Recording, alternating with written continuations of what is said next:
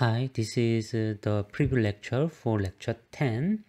In the previous lecture, lecture 9, we have discussed about the solution of a two-dimensional Laplace equation. We will extend our discussion to the two-dimensional Poisson equation at the beginning of our lecture. The main contents of lecture 10 is the calculation of a three-dimensional infinite potential well problem. Okay, let's go. Yes, when we write down the Poisson equation in two-dimensional space, then now we have this coefficient in front of the first derivative with respect to x and y. In a region, in a silicon region or oxide region, so this is a constant. However, at the boundary between, for example, silicon and silicon dioxide, now we have discontinuity of this epsilon, so that should be considered in our Poisson equation explicitly. But I hope that we have already covered it in several times, so now you can think about it quite easily. Okay, and boundary conditions are the same. There is no changes in the boundary conditions, so you can think about Dirichlet boundary condition and Neumann boundary condition for your two different boundaries. So contact boundaries and non-contact boundaries. Okay. The only thing I wanted to ask you with a question is initial gas at equilibrium. Why am I adding a specifier at equilibrium?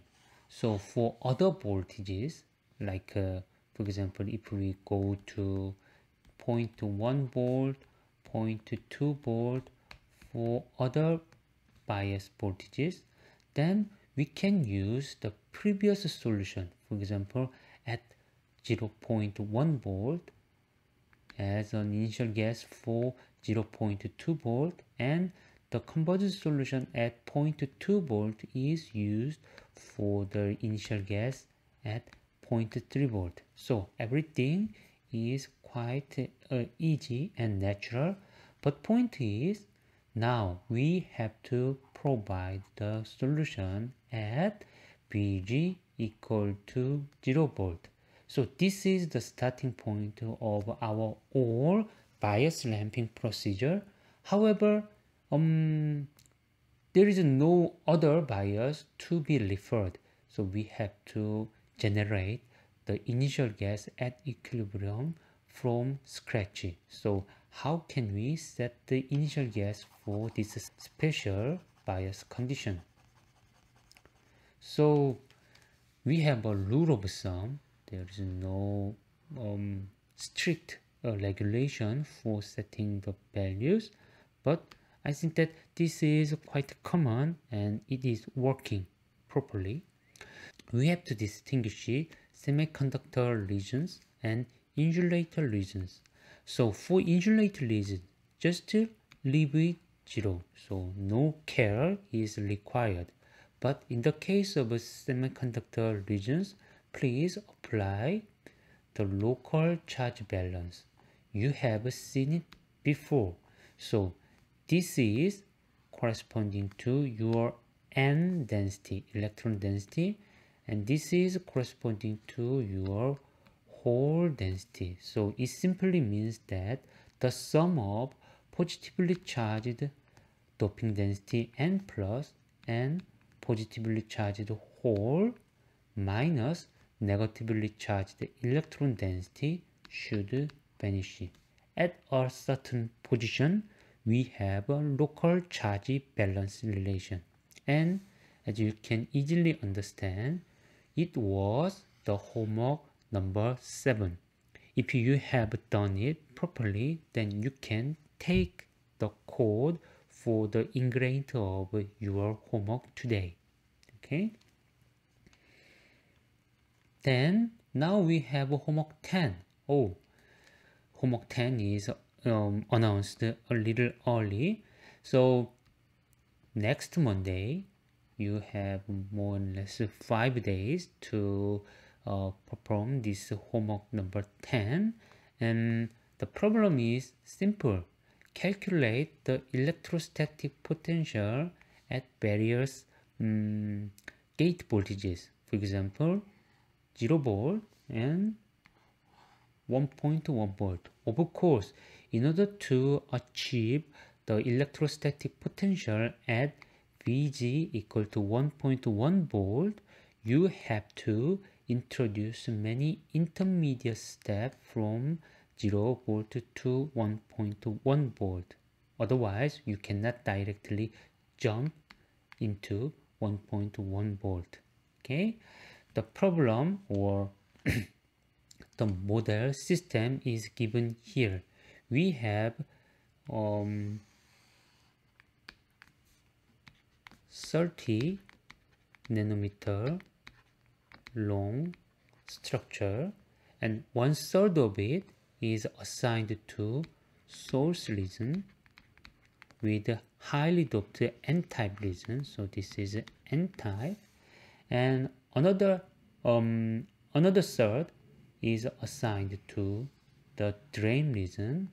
Also, we have a highly doped n-type region, and yes, it is 10 nanometer long. We have a channel region, so it is again 10 nanometer long, and this is intrinsic. We have no doping in it, so we have just intrinsic channel. And please, for gates located here, please just use the usual value of work function we have used in the previous problems. And here and there we have source contact and drain contact. And for these two boundaries, please fix your electrostatic potential at these nodes and these nodes. And the value of at these nodes are given by this local charge balance relation. That is quite understandable. Then the vertical structure is exactly same as before. So here the vertical structure is given as 5 nanometer thick silicon surrounded by 1 nanometer thick oxide and 1 nanometer thick oxide. So I give you 5 days for this homework, and I think that can be a milestone for your homework problems. So if you cannot solve this problem, then maybe it would be really difficult for you follow this lecture. So please concentrate on homework number 10. I think that you have already made nonlinear Poisson solver for 1D. You did it, and in the last lecture you have done the Laplace equation for 2D. So by combining these two experience, then you can get the working code for the double gate structure shown here. So please do so. Now we are going to the main contents of our today's lecture. Today's lecture wanted to talk about three-dimensional infinite potential well problem. In this case, we will assume a thin and wide box. So here we have a three-dimensional structure. So this is x direction, and this is y direction, and this is Z direction. So although we have a three-dimensional structure, the only direction where a strong confinement effect occurs is assumed to be the Z direction.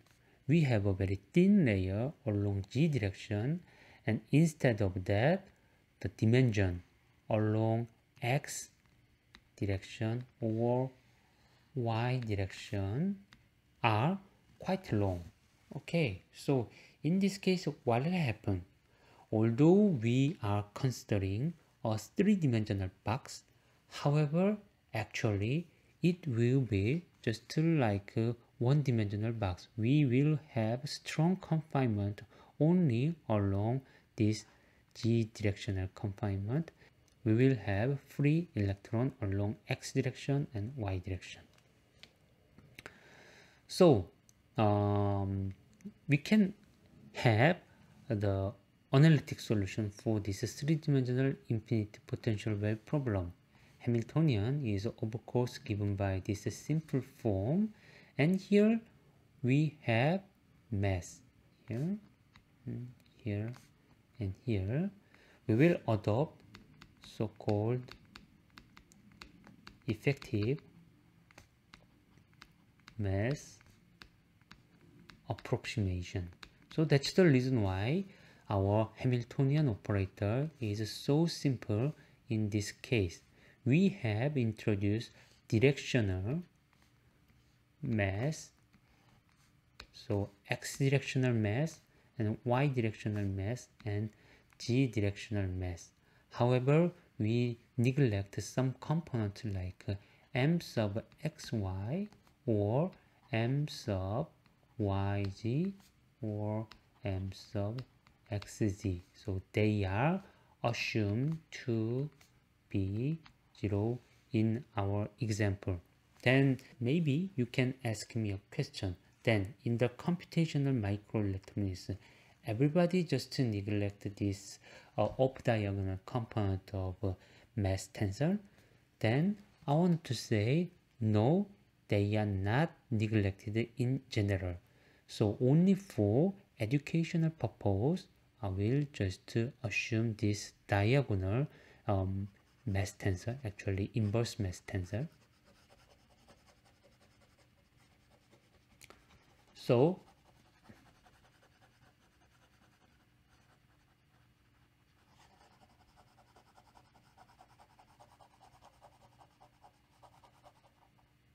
anyway, now we have this simple form. Then fortunately they can be decomposed into three small problems when we decompose our wave function into three pieces, which depends on only x and only y and only z. It becomes successful.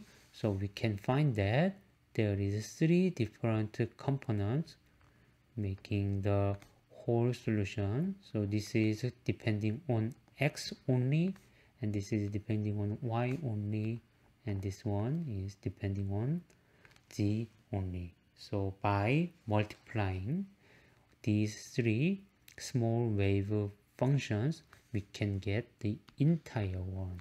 We have quantum numbers L, M, N, which is corresponding to x directional, y directional, g directional wave function. Yes, you can easily get the solution. And of course, eigenenergy is given as sum of directional energies. So here we have x directional contribution, y directional contribution, and z directional contribution. One thing we have to keep in mind is here we have x directional mass and y directional mass and z directional mass. So let's assume a different situation. Right now we are assuming that Lg is so small, but Lx and Ly are quite larger than Lg. So in this case of Lg is much smaller than Lx and Ly. Then what will happen to these eigenenergies? So since Lg is so small compared with the other terms, so contribution from Lx and Ly can be negligible than that from Lz. So that will be the dominating factor to make a differences in eigenenergy. However, think about another case happen to be Lx, Ly, Lz are the same. Then what will happen? This one does not make a big difference in evaluating the eigenenergy. So in this case, mass can play quite a big role, important role in this case. For example, in the case of silicon, so among 3 MXX, MYY, MZZ, one of them can be quite large.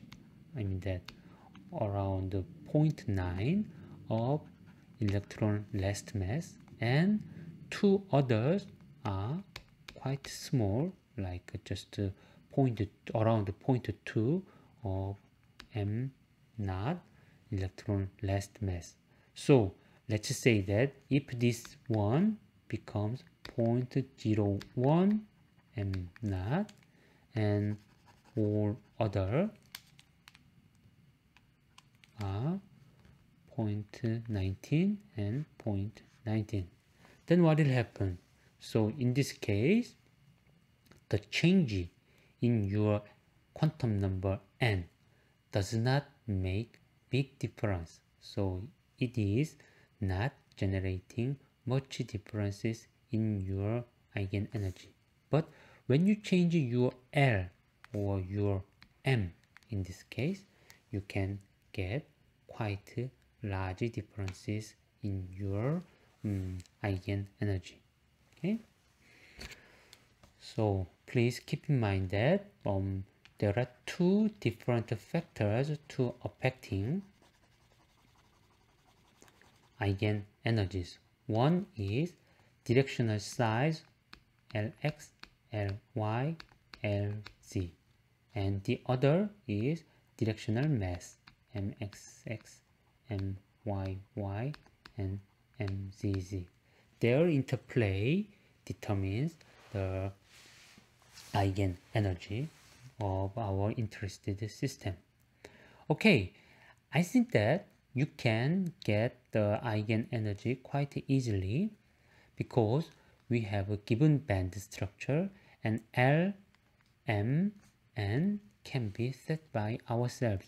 So once you set triplet of quantum numbers, then you can get eigenenergy quite easily.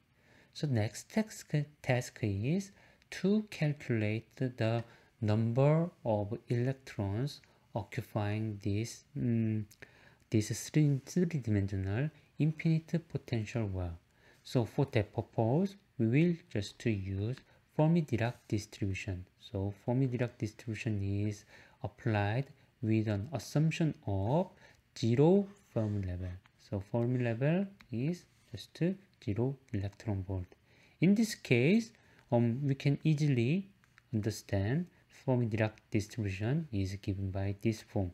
Actually, we have to have minus the Fermi level, but that is assumed to be 0 in our example, so we can just neglect it. Then what will happen? For given triplet of quantum numbers L and N, you can immediately calculate E sub L, M, N, and by using this number, you can calculate the occupancy of your state. So by summing them all for all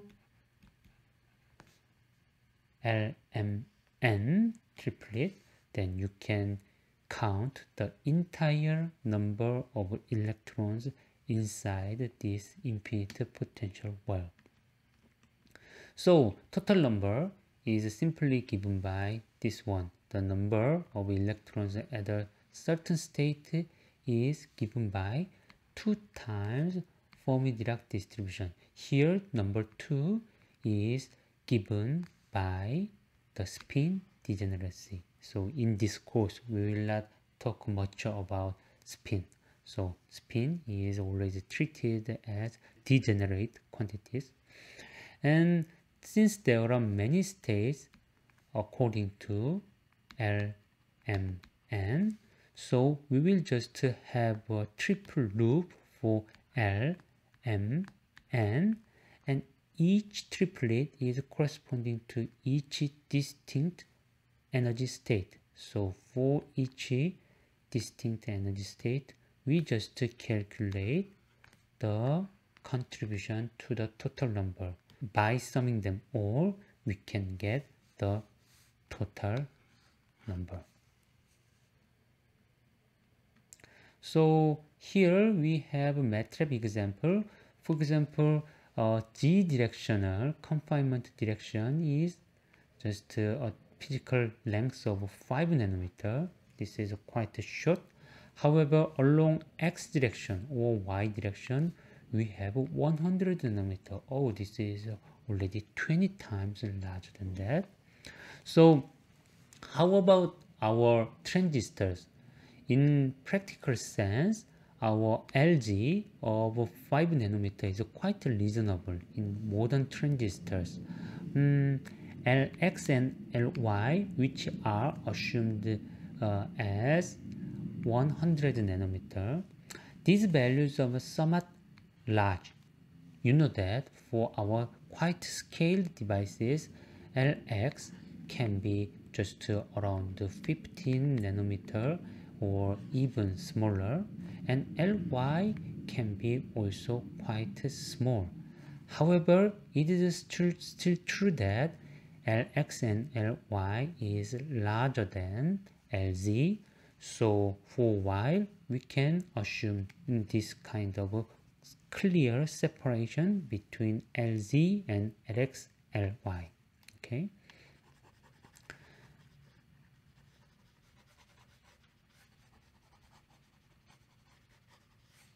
And as I told you before, in silicon, the effective mass, directional effective mass can be differed. So in this example, we have assumed that G-directional component has a heavy mass. Also, X-directional and Y-directional, we have light values. And let's solve it. So this part is just defining some constant, universal constant, except for this temperature assignment, yes, 300 Kelvin. And now these lines are corresponding to structures and system specific one. So LX and LY are said to be just 100 nanometer, and LZ is 5 nanometer.